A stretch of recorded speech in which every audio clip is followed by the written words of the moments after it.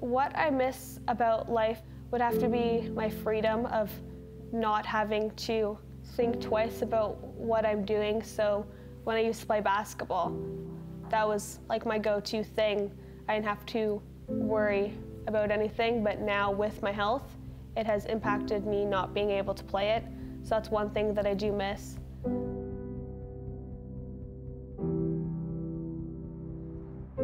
Hi, my name's Emily Clark. I'm 19 years old and I was diagnosed with lupus in 2014, end of January, early February.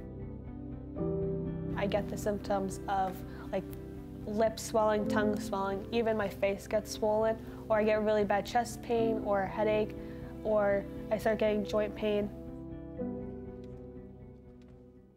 I've learned to make the most out of my life after being diagnosed, which is to appreciate the small things in life. So things I guess I took a granted for before I got sick.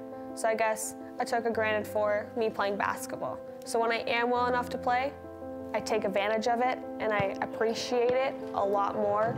I also, since I can't do stuff that I did before, I learned to take up new things. I spend time with, I guess, my family more. When I do get to go out, I appreciate it a lot more than what I couldn't. People who actually have the flu create antibodies in their body, and these antibodies kill off all these germs. People with lupus do not have a shut-off valve for these antibodies, so it keeps producing, and then it builds up in the body and affects everything in the body. An average day looks like to me is, first I wake up, I take my first set of pills, then I'll shower, get ready for the day depending on what I'm doing. And then at lunchtime, I take my second dose of pills with my food. And then say, if I'm going out, I'll go with my friends, my boyfriend, family. The hardest thing for me to watch my daughter go through lupus was to see this energetic daughter of mine that was very go, go, go, did a lot of sports, and then all of a sudden, she wasn't able to do it anymore. She didn't have the energy, the pain, and the suffering. It was very heart-wrenching. How I make the most out of life, I guess you could say, would be that I found myself. I've learned a lot about what I like and what I don't like that I didn't know that I liked. So, for example, I found out that I really like cooking and baking.